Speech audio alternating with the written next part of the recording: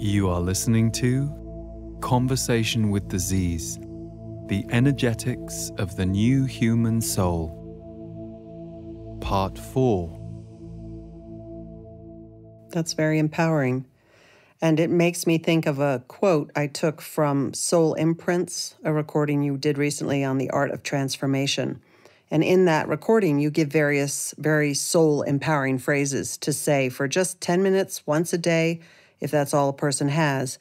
And one that I think can speak to many of us is this one. I allow myself to feel everything. I allow myself to release everything.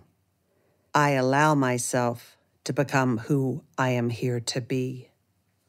Yes, and what we would like people to notice is as they listened to your sentences, or if they heard that recording and they heard us giving you those sentences, notice how you feel. For some of you, you felt liberated and enhanced, but for some of you, that sentence, I allow myself to feel everything, put you straight into fear. You immediately panicked or worried that you feeling everything would mean you'd feel the worst. So that is good information. You can then ask yourself, are there things in my past or my present that I'm not willing to feel or that I haven't yet felt and that is what I am avoiding? Or is that just the human conditioned mind? That you are supposed to keep yourself safe, not feel too much. Don't do this, don't do that. What about this? What if you heard that sentence, I allow myself to feel everything? And what you realized was you were going to feel the highest levels of bliss, connection, and well-being than you ever have in your life. We will tell you this. Those of you listening to this, especially if you are still listening to us all this time later, you are of a high vibrational mind. And the reason we have to tell you that is because only, and this is important, only 10% of you listening had a positive and uplifting response to the words, I allow myself to feel everything. Only 10% of you. And you are a high vibrational group. Now, that is not a reflection on you, that's a reflection on your planet. If you are high vibrational, then that tells you how few people on the planet are free of the idea that their feeling everything could be not a bad thing, but a good thing. For most on the planet, you have been taught about the feelings you are supposed to fear, and very little time has been given to you on how you cultivate or open to good or high feelings. And we don't mean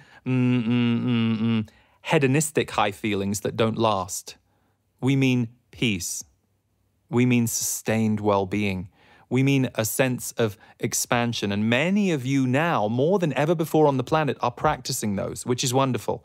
You're doing it through meditation. You're doing it through presence exercises. You're doing it through healing work. You're doing it through music. You're doing it through so many ways. But notice that you all have to give yourself concentrated time of the day where you cultivate that. And for most of you, even those of you who are really doing a lot of work in that area, it might be 2 or 3 hours of your 16 to 18 wakeful hours that you are doing that. So the percentage of time that humans are currently allowed to feel expanded and in well-being is very low on this planet. Now, rather than anything we have just said depressing you, so again, watch the way you react and understand that any emotional reaction you have to anything starts to feed your beliefs, and your beliefs start to either impede or allow your ability to manifest. So, notice the reaction you've had, and now we want to take you back to something we said several minutes ago. Understand the importance of your role on this planet. Not your role in a way that someone else perceives you or someone else compliments you. No, if you are one of the high vibrational on this planet, and we have just laid it out to you that even you have a certain clamp on how much you believe you can be in well-being or peace or expansion, even you, do you understand why you're needed? Do you understand why you cultivating that in and for yourself then emanates it into the world? That's very important for you to get Those of you who especially feel despair about what you see the planet going through right now, do not just sit and watch and react. Become the antidote. That is what you are all here to play out in this transitionary time on Earth. You are here to become the antidote you think the Earth and people needs.